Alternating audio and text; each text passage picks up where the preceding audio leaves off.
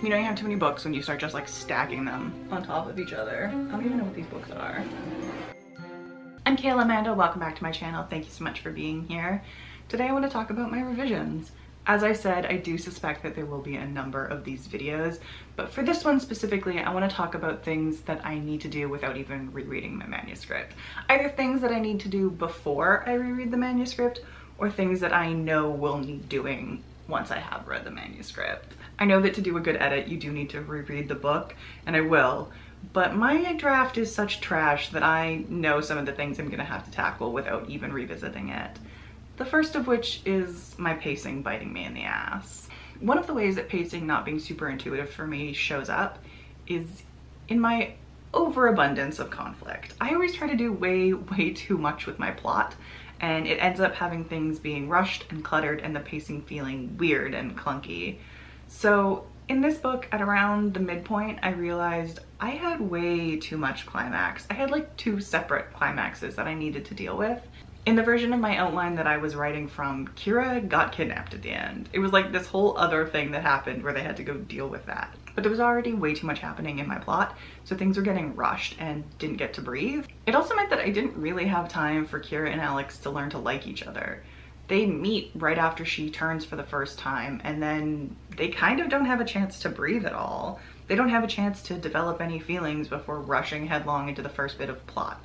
So that's something I know that I need to handle. The second half of the book, from the midpoint on, I wrote knowing that I had taken out the Kira's kidnapping plot. But Act 1 and 2A are written still thinking I'm gonna have her kidnapped. So there's a lot of things in there that I need to stretch out and give some time to breathe, and a lot of weird pacing stuff that I can just cut. I want to tackle my outline before I revisit the manuscript, because when I reread it, I want to be able to do that with my changes in mind. I want to be able to focus my reading to that end as opposed to sort of aimlessly make notes about what might be nice to change. I think it'll be tighter and easier to revise. There are also a bunch of changes that I just sort of know I need to make. I have a couple of characters who I want to combine into one, and I have a character who I decided was going to be a paramedic later in the story, so I want to go back and seed that earlier. I want to change who's important a little bit and make some of the characters have some more scenes with Kira. So I think what I'm going to do is just make a huge list of all of those changes that I know that I want to explore and that I know I want to change, and then have that prepped for when I do reread it and see if there's any of those that I, on second thought, don't actually want to do or don't maybe need to focus on the way that I thought I had. I also want to prep some character sheets. I kept adding characters as I needed them, which was fine, but because I hadn't planned on them, they didn't actually have any like concrete character description or concrete character traits.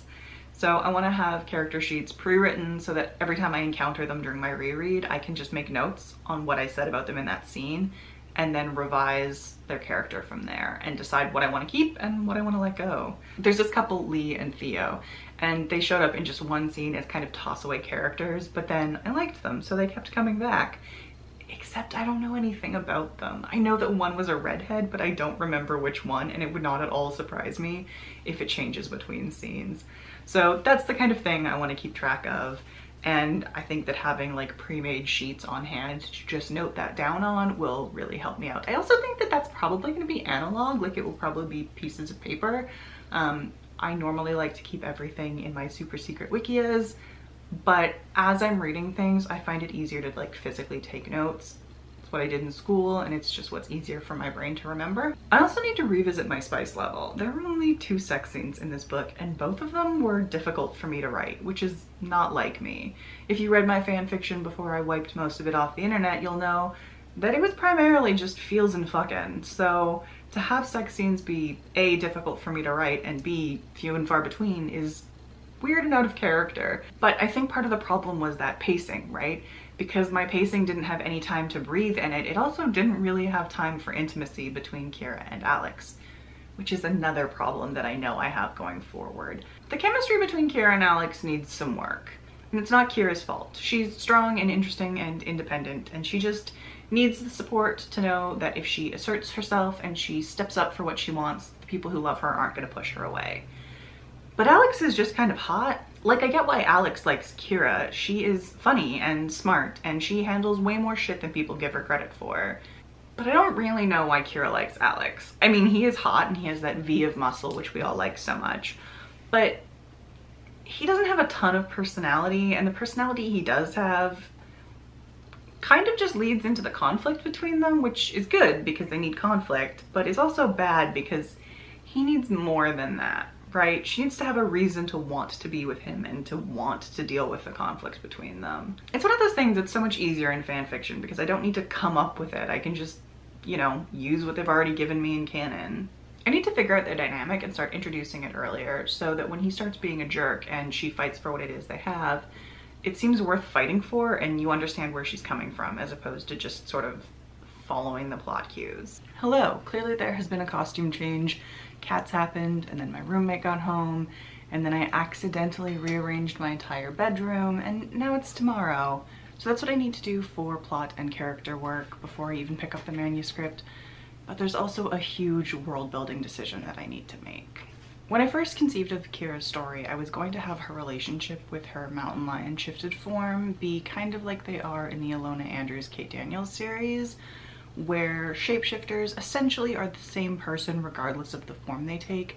There are some obvious exceptions like Derek's Wild and when shapeshifters go loop, but for the most part shapeshifters are who they are regardless of the skin that they're wearing. However, as I wrote the story, it started to change on me, and by the end of the story, Kira had more of a symbiotic relationship with her cat. The cat was an entity of its own who had ideas and opinions and desires that were parallel to, but not exactly the same as Kira's necessarily. She was another personality who helped Kira and who was a part of Kira, but who was not Kira. It's like in the Psy Changeling series by Nalini Singh, where Hawk thinks about his wolf as taking care of him and being more capable of certain things than the human side is. So I need to do some if-thans and figure out what I want to do with that world building. So that's the first group of things that I need to do before even picking up my manuscript. I want to get really clear and specific on the dynamic that I want for Kira and Alex, and part of that means getting really clear on the personality that I want him to have, and the reason why someone like Kira would want to be with someone like him. I also need to knock out a few character sheets so that I can have them on hand as I'm rereading, and I want to make that list of things that I know I need to keep an eye out on or that I know I want to change as I'm reading it. Then I need to go back to my outline and make sure that Act 1 and 2A fit with the rest of the story, which is daunting and probably the part I'm most afraid of doing. But the part that I think will be most difficult is actually figuring out that world building piece, figuring out the relationship I want the shifters to have with their shifted alter ego. Is it a part of them, or is it a symbiotic identity with whom they share a body? All in all, it's a big ask.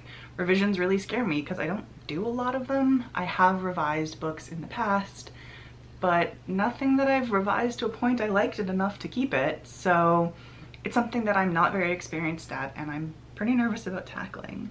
My friend Whitney says that revisions are her favorite part of the book.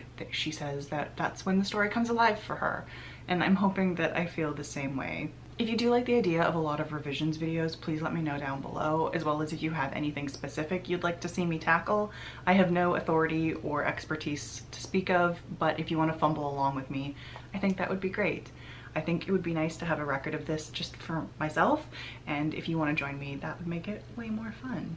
Of course, if you have any other questions, comments, concerns, please leave them down below. Like, subscribe, do that good engagement stuff. And if you were looking for me anywhere else, I am pretty much everywhere as Kayla Amanda. That is K-A-Y-L-U-G-H-M-A-N-D-A. And I'll see you next time. I found them when I was reorganizing my room. It's, Neverwhere by Neil Gaiman. Cemetery Moon by Beth Gualda, which is a series of angel romances by a friend of mine. I'm not normally into angels or god stuff, but she makes it not annoying and the angels are hot. I particularly like the evil one, obviously. And The Strange and Deadly Portraits of Brian and Gray, also by a friend of mine, E. Latimer. Very good. Who doesn't love evil paintings that are trying to kill you? Oh, Drinks They Love. I bought it because it was $5.